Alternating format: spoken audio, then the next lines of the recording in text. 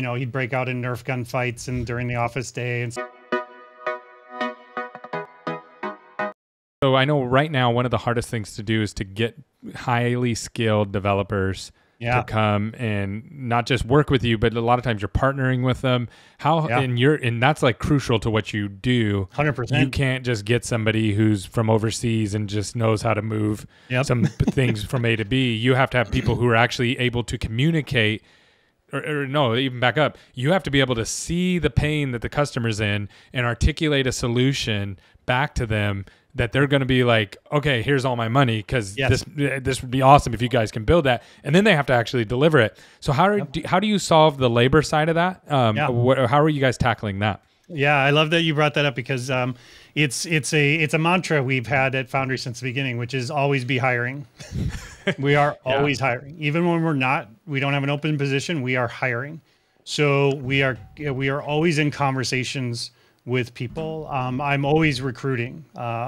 You recruit nationally or locally, or mostly locally? We do all of our staff is full-time salaried employees.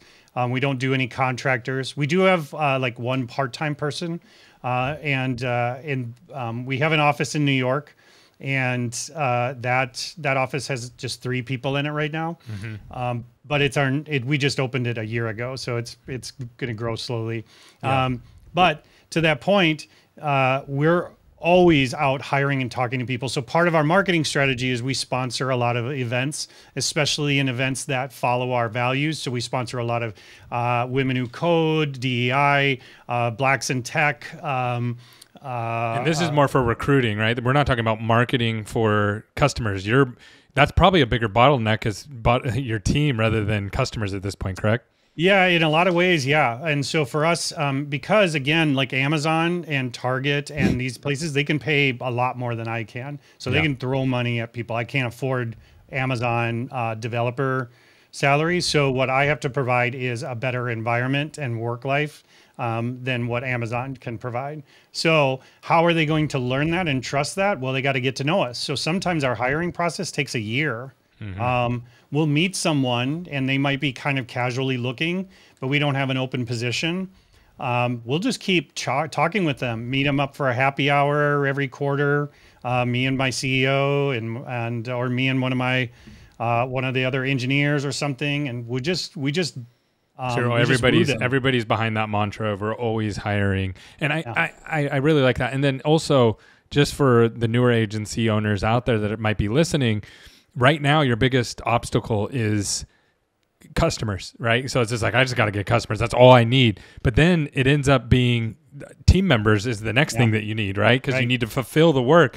And it's this constant cycle. And the more technical your work is, the harder that game becomes. So you could be the best at whatever you do, but if you don't have any developers, you're not going to be able to perform the job. So it's an interesting thing. Business is an interesting thing, the way that kind of plays out. Sure is.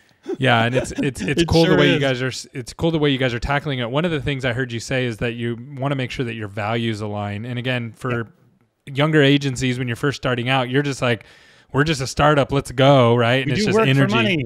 Yeah, exactly. But then you have to retain your team members. You have to build a culture that people want to work at. 100%. So how do you guys approach that? Yeah, so it's funny you say that, because early on, when we were smaller, me and my partners, we just kind of handled that, right? Like we'd come up with ideas for, we did like pub tours on our bikes, like around downtown, or Nils, one of my partners who's the CEO, would just, he'd break out in Nerf gun fights and during the office day and stuff. So we did a really good job early on, but as we got bigger, we brought in some people specifically to help with that, and then told them that's your role. Your role is, and you're judged on retention of employees. Team members. What's their title? Do they have like a chief culture officer or director of people? Director of people. Okay.